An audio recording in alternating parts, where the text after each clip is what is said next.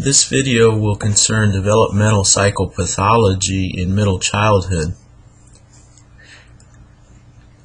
Children with special needs are children who have some physical or mental disability which requires then special help in order to learn. And in the U.S., 1 out of 6 children face these type of needs. For some of them, then developmental psychopathology is the source of their special needs.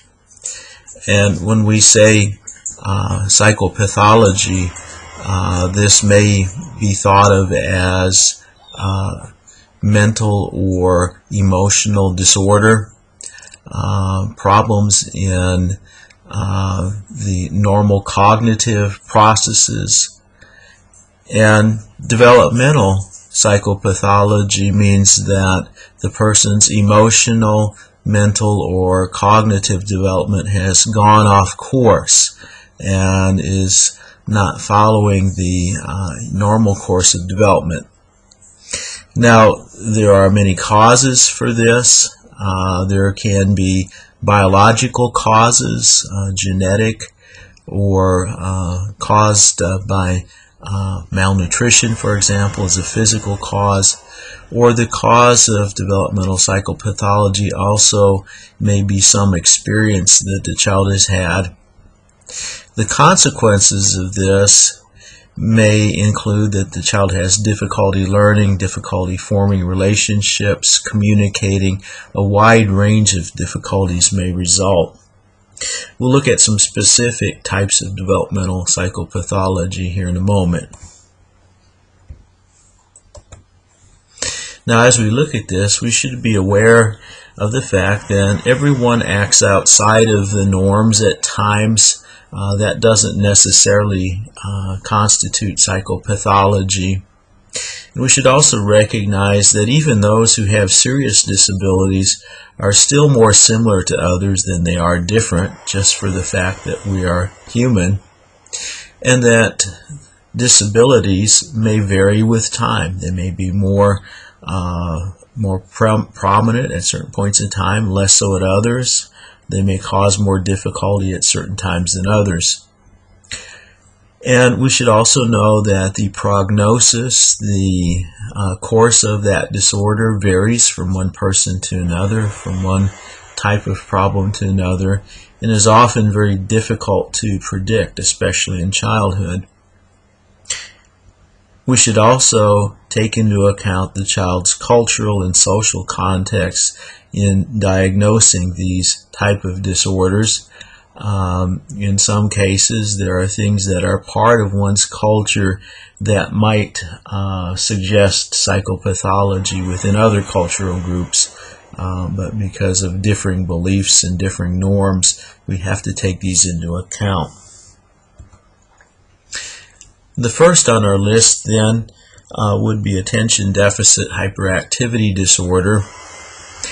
And for many years, educators have used the term ADD for children that had difficulty with attention.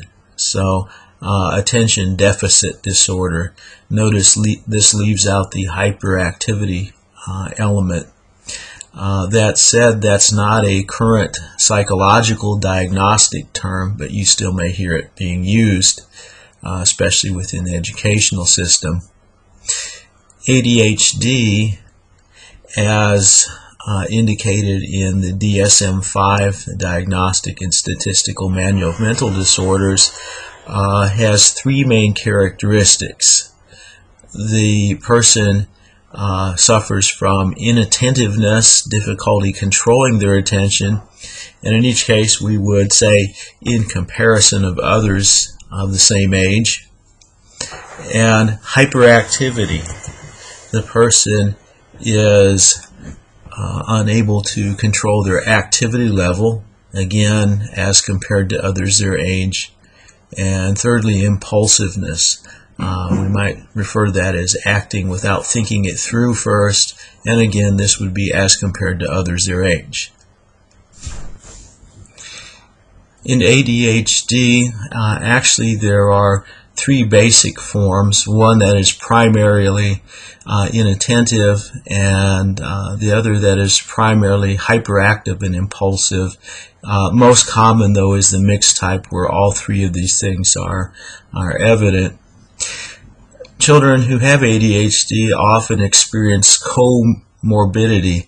Comorbidity is where there is more than one problem or disorder present.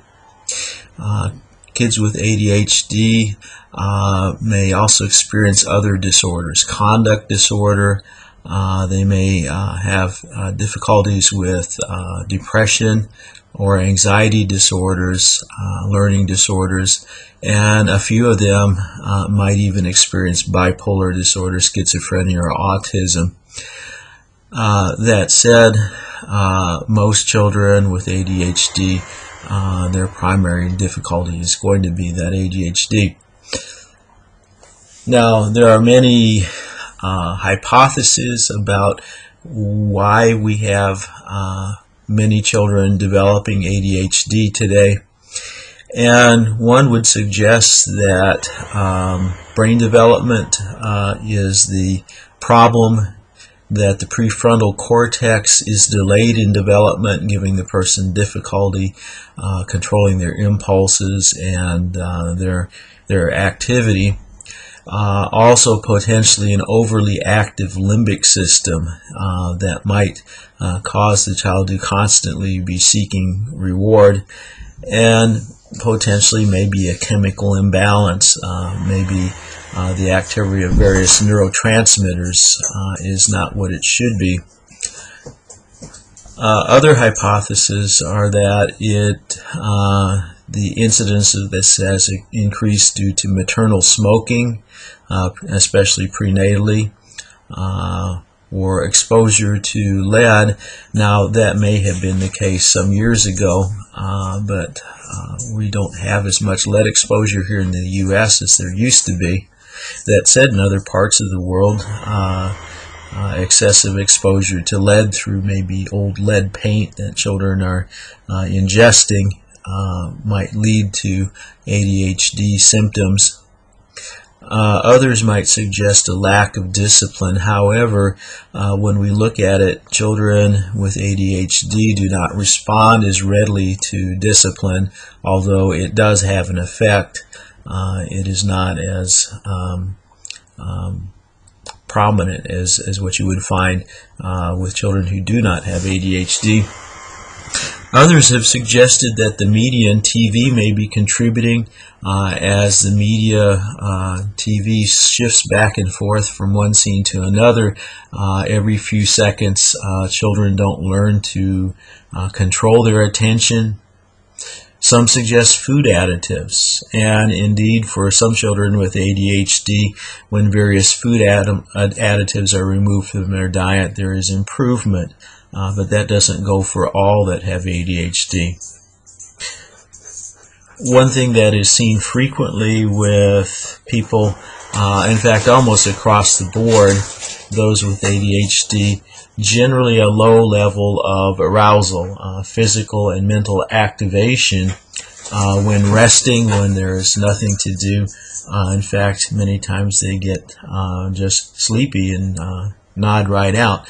And so, in fact, the constant activity and shifting from one thing to another is an attempt to stay engaged, to try to increase that level of arousal through activity.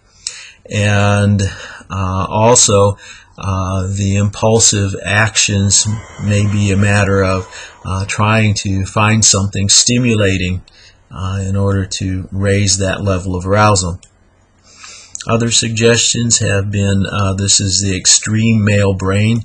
It is true, this is diagnosed much more frequently amongst males than females, or maybe even what we might call hunter genes. And in fact, this sort of pattern might have helped our ancestors to be more successful at hunting game, being able to respond impulsively when the game approaches, so on. So those are some possible explanations.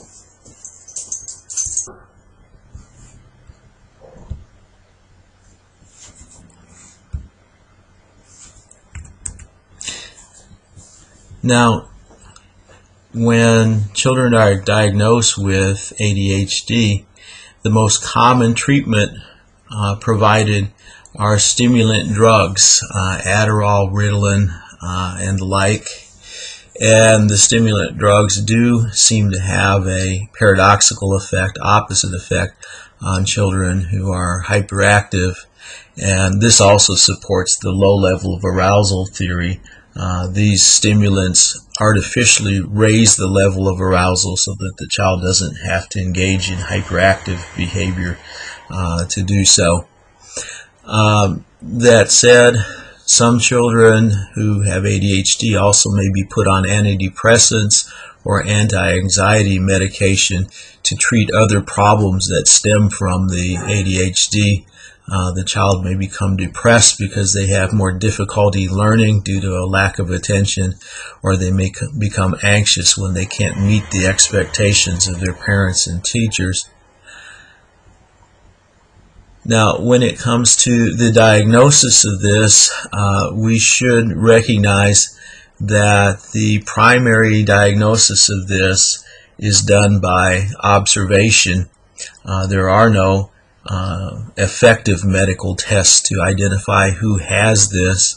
Instead, at least 3 people will make observations of the child and use a behavior checklist to identify behaviors related to ADHD. Generally, that's going to be the clinician, whether that's a medical doctor, psychiatrist, or psychologist, and then secondly, generally the child's parent, as well as then a teacher at school. And the idea is that if the child truly has ADHD, they will show those symptoms across the board, not in just one situation. Where it's in just one particular environment, it may be more of a matter of discipline. Now, we also know that there is both some overdiagnosis of this and underdiagnosis, and for that matter, in terms of providing medications, there is some overdosing as well as underdosing. Some children that would benefit from treatment of ADHD do not receive that treatment. In fact, parents may be under the impression that the medication is going to turn their child into a future drug addict. The research suggests no, it's actually the other way around. ADHD, if not treated, seems to actually increase the likelihood of that person developing a drug addiction problem later. Now, that said, there are other children who are not truly exhibiting ADHD that are being medicated because of poor diagnosis. And so we have both sides of the coin. Notice also the rates of diagnosis vary greatly. As you can see in the chart on the right, much larger percentage of boys are diagnosed with ADHD. And you'll also notice that there's some very distinct differences in terms of cultural differences. And one of the suggestions here is that identification of this may not always go on in certain cultural groups, or that there is maybe a avoidance of diagnosis in certain populations, such that some kids that might benefit from treatment don't receive that treatment. We should also note that there are other approaches to treatments of ADHD other than medications. There are behavioral approaches in which the parent's teacher is trained to give very consistent guidelines, consistent discipline. The child needs very good routines in order to prevent forgetting things due to lack of attention. They need checklists to help remind them of things that they should be doing. They need occasional redirecting of their attention by their teachers at school and so forth. And some of these programs using the behavioral approach have been quite successful at treating this without medications. That said, there may be some children that nothing but medication is sufficient. But do be aware there are some behavioral treatments, and in my opinion, those ought to be investigated first.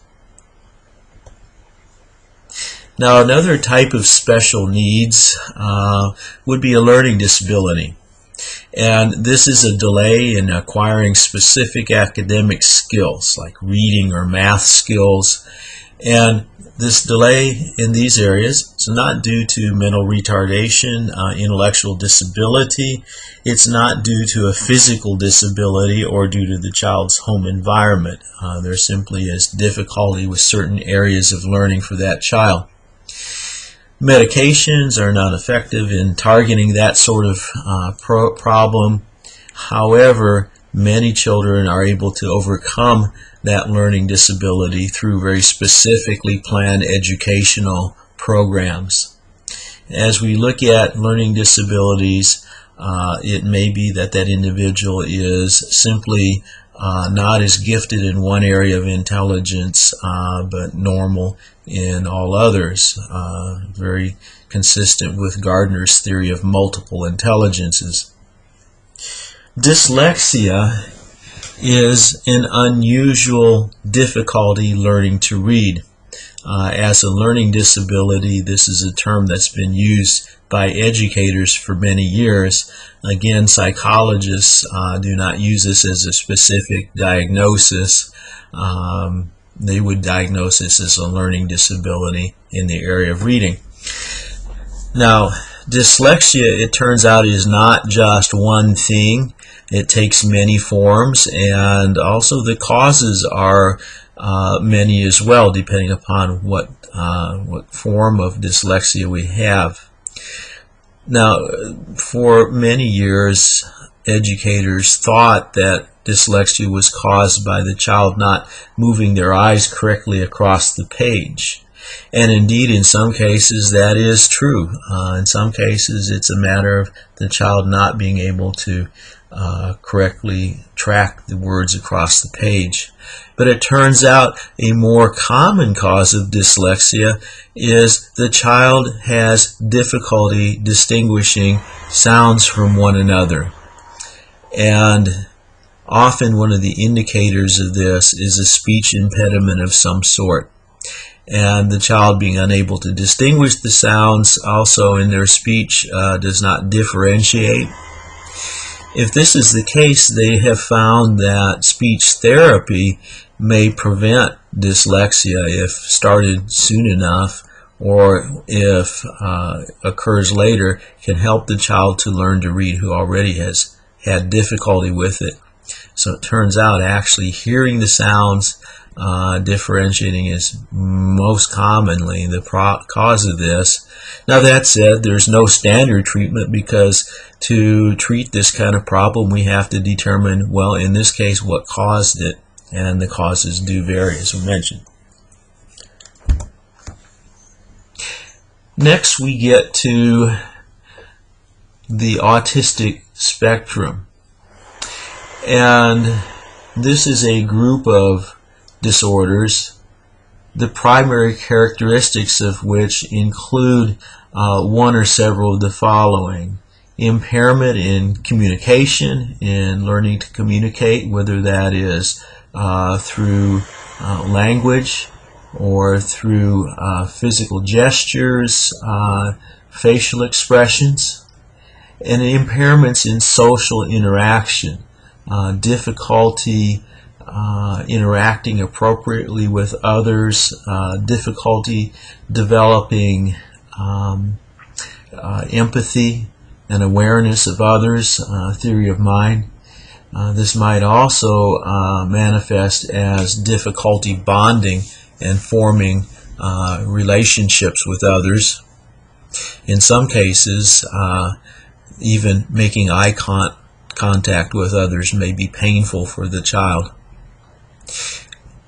Also, we may see restricted and repetitive stereotypical patterns of behavior, where the child engages in maybe constant rocking back and forth or spinning around.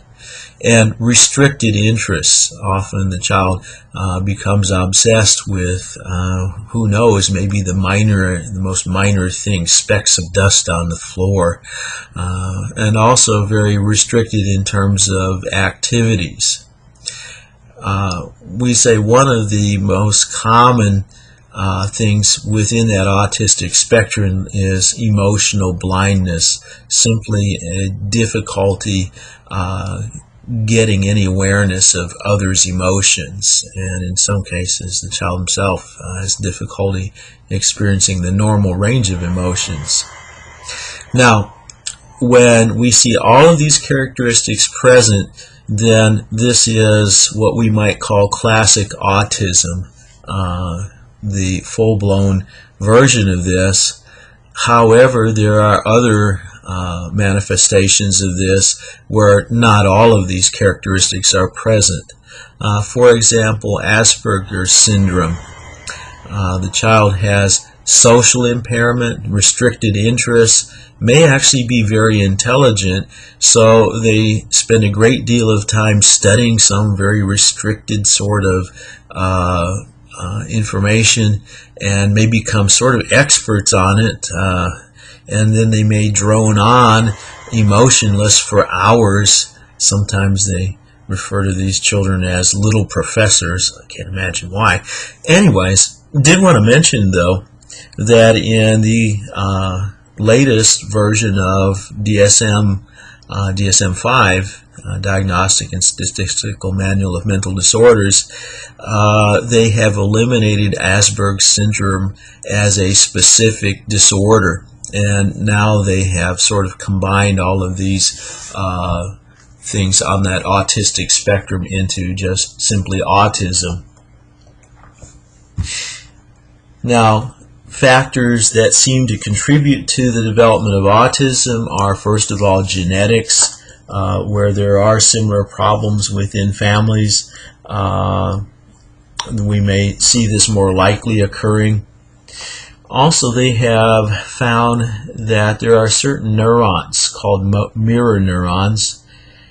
These mirror neurons are activated when we observe someone else of our species doing something, and this seems to be our basis for understanding other people's emotions, maybe also observational learning, picking up language by observing others. And they find that those with autism, these mirror neurons are not as active as they normally would be. They've also noted that very frequently the autistic child has an overactive limbic system that produces sensitivity to strong stimuli, bright lights, or sounds that maybe wouldn't bother others. They might be sensitive to touch, and that might contribute to difficulties in developing social relationships with their parents and so forth.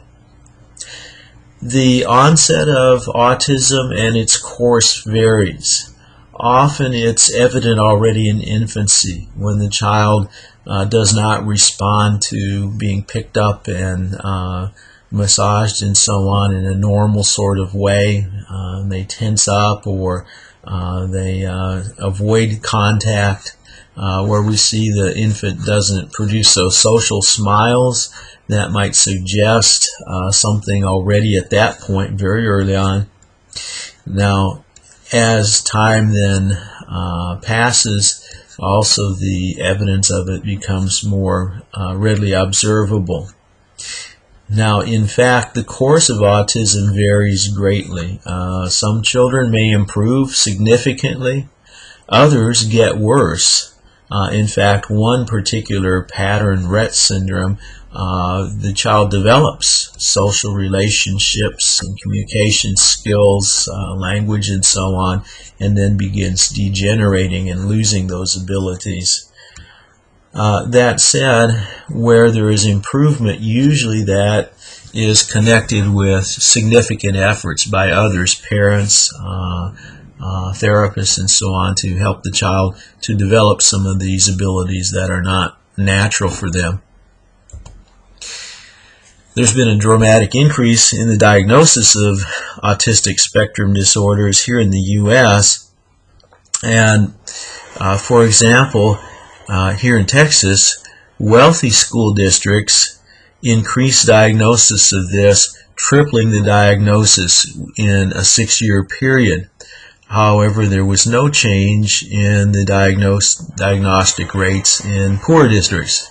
Seems to suggest that simply the wealthier school districts were able to hire professionals who could identify autism and did so more readily, whereas it might be going undiagnosed in the poorer school districts. Now, also note that one of the reasons is diagnosis of autism has broadened to include a wider range of people, so that also in part accounts for why there are more people with autism now. And there's greater awareness. Even parents are mostly aware of some of the basic characteristics of autism and may notice that in their child.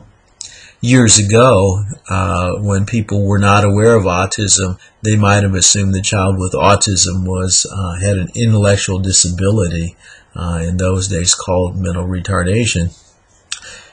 Now, some have hypothesis that various inoculations, for example, inoculations for childhood diseases, were causing children to develop autism. Some of these people pointed to mercury that was thought to be part of those inoculations. This has now been proven to be a hoax. In fact, the individuals who started this entire rumor, one has lost their medical license, and the other researchers have recanted, indicating that they never really believed this to be true. Yet we still hear this being promoted by some people in the media. But many studies now have been done comparing the rates of autism in children who've received the immunizations as compared to those who don't, and there is no higher incidence of autism in children that receive immunizations. So there's just nothing to that hypothesis. Others have suggested a variety of chemicals in our modern environment to which children are exposed may be producing more autistic children, but we really have not had the ability to directly study this and determine if, and if so, which of these modern chemicals may be contributing. Maybe in the future there may be some way of identifying some of these. Now, to wrap up, then, awareness of developmental disorders benefits all of us. And as we're aware of that, we may be able to help identify these as they appear. We also will recognize that in many cases the child that's having problems, it's not something that is their fault or their parents' fault per se, but rather this disorder which they have developed. And we also then become aware that those who have these type of disorders may in fact make important contributions in a very unique way. And Temple Graydon is an example of this. She has autism, and as she grew up, she looked at things differently because of her autism. And one of the things that she became aware of is the perspective that cattle have when they're being rounded up for slaughtering and so forth, and how cattle respond to stimuli that might not bother us, like a waving flag, with fear and panic. And so she was able to come up with a series of recommendations that resulted in more humane treatment of cattle, more humane ways of dealing with these. and these have been adopted by much of the cattle industry today. So in fact, those with developmental disorders can in many ways make some unique contributions due to their own unique perspective and find ways to succeed. That said, often this will require the rest of us to provide special educational programs and treatments that can help them. Now, being aware of developmental disorders also gives us some insight into normality and sort of what sort of things are present there that we can appreciate. It should also remind us that all children experience problems of one kind or another and challenges, that all children have strengths as well as vulnerabilities, and that all children need care and attention. So awareness of these disorders benefits everyone. So there you go. Hope that was helpful, and you might want to look in your textbook as well, read over that section. So thanks. Bye-bye.